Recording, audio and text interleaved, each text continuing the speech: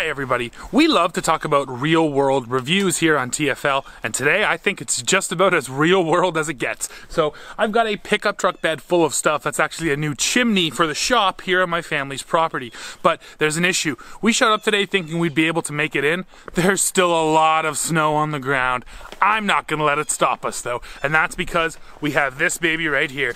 This truck beside me is the 2020 Ram Rebel with the 3-liter Eco Diesel. So in this video, we're gonna take this Ram, we're gonna try to drive through way too much snow and see if we can't deliver the goods. And I'll show you guys what we're gonna be trying to make it through. All of that snow right over there.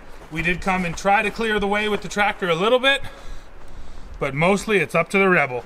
Let's see if she can do it.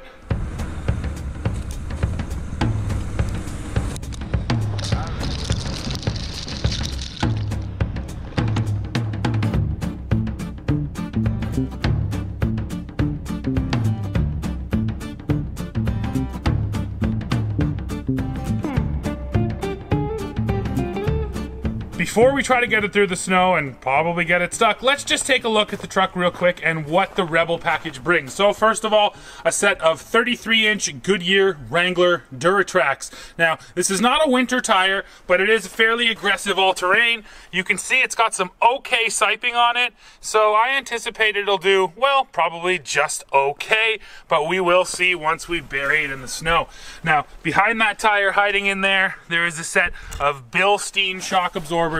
You get Bilsteins all the way around on the Rebel. They also bring along a slight lift to this truck, so you are getting a little bit more ground clearance out of your Rebel. Now, besides that, there's a bunch of styling stuff. So this Rebel we have here is finished in what I like to call snow camouflage. But what's really nice, you get these blacked out badges. They really stand out on the white truck. And then from behind, guys, this is really cool too. You still get that twin exhaust. I thought maybe the dual exhaust would go away on the diesel, but not so here on this Rebel.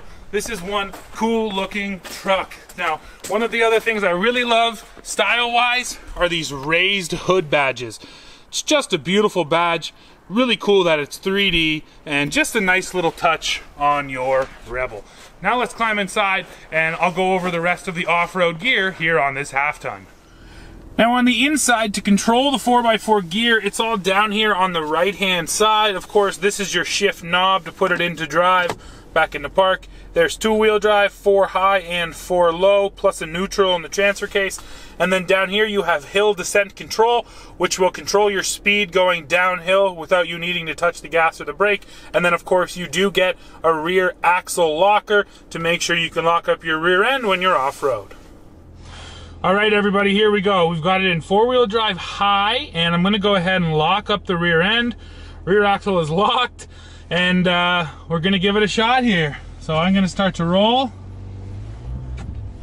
I do have a truck full of stuff too, so I don't wanna go too hard on it. Now my dad's got the camera. He's shooting me coming in here. Let's see what happens. Oh no, okay, she's chugging. This snow is thick though, guys. Oh, she's sinking, she's chugging. Okay, okay. The torque is there, yeah, okay, I'm building some momentum now. I'm not stopping, I'm not stopping. Keep it up, keep it up. Oh no, traction control, traction control. Okay, I shut it off. Oh, it was killing my power there, I was sinking, yes. Okay, whew. This is my safe zone 1. Right here, there's not a lot of snow on the ground, but I made it through. So the Duratracs did okay. This snow today, it's had the chance to thaw out and refreeze, so it's really icy underneath. There's not a lot of grip there, but these things were just chugging through and just finding enough grip. Now the next section is even deeper. I don't know what this Rebel's gonna do, but let's see what happens. I might even go down into 4 low and really get that torque. Okay, now comes stage 2 from my safe section over to the barn. So I'm actually gonna go down into 4 low. I wanna make sure I'm getting maximum power out of this thing. And like I mentioned to you guys, traction control kicked in there and actually cut my power. So in 4 low, that's not gonna happen. We're in 4 low, rear end is locked. Let's rock and roll, Rebel. Show me how it's done, Duratracs. Oh, the torque. Oh, that diesel torque. Come on, baby.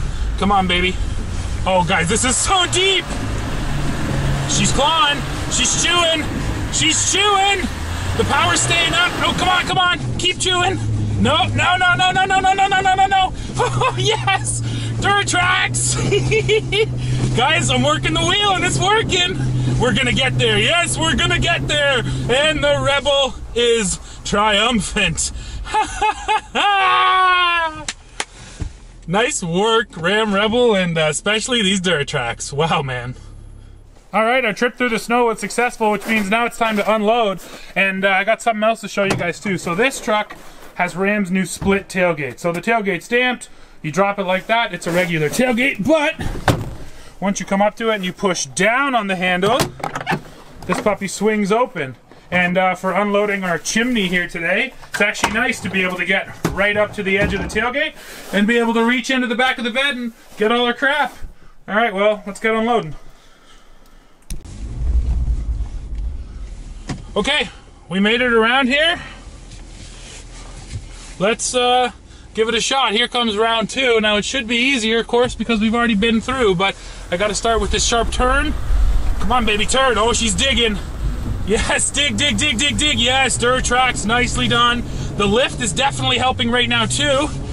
And I'm in low, but having this 8-speed and having the ability to allow it to shift really means I can get my wheel speed up. Man, this Rebel is doing really great here, guys. I didn't really think it would make it through this much snow, and it's killing it out here today. Now, I can't stress enough the type of snow we have. It's this really granular, sticky kind of snow, but it's very heavy. It's helping to give me traction for sure. Underneath it, there's a layer of ice, but there's just enough kind of stickiness to that snow that it's letting me get through. But then you just can't discount the fact that I also have just loads of torque to get this thing moving, and then these Duratrax are really clawing their way through. It's 1 degree Celsius right now, so of course it is pretty cold, but they're holding their own out here, guys.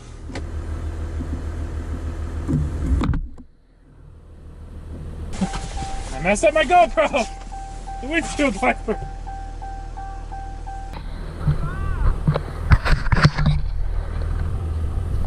Here we go! Alright everybody, last leg out. Now there's one other interesting thing I can try. When you actually go over into drive in 4-wheel drive low, it starts you off in 2nd gear. There's so much torque here, it's actually already starting you in 2nd. A great thing here on the Ram though, I have a gear limit button here on the steering wheel. I've got it cranked down into 1. She's stuck in 1st. And let's make it out of here without needing the tractor. Oh, and without shifting, there's so much power. I want that wheel speed though, so I'm gonna let her shift.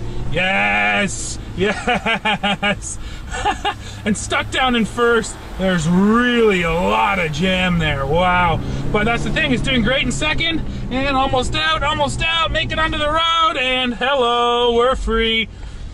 Well, you know what, guys? That was impressive. I honestly did not expect to get out of that without using the tow strap in the tractor, but here I am, back on the road. So this Rebel and the snow really did a great job. The lift helped to keep me up above the snow. The tires massively helped. All the torque here was right there when I needed it.